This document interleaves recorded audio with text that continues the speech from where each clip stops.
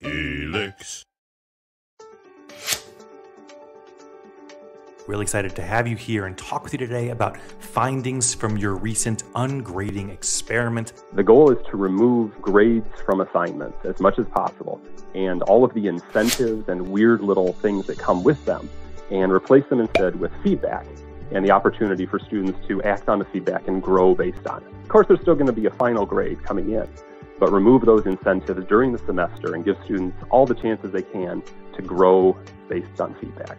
It's interesting, as you were clarifying that, I was thinking about in my own life, I haven't had a boss give me a grade in 20 years, and yet I get constant helpful feedback from them. This is totally how the real world works. This is what a performance review is like. Here's what you're doing well, and here's what you're not, and here's what you need to do. Show me you can do it. When you get feedback, you need a chance to act on it, right, and do something and show how you improve. So that's a critical part of an ungraded class, is a chance to act on the feedback, to show that you've grown or you've learned or you've figured out how to do this thing, and then that counts.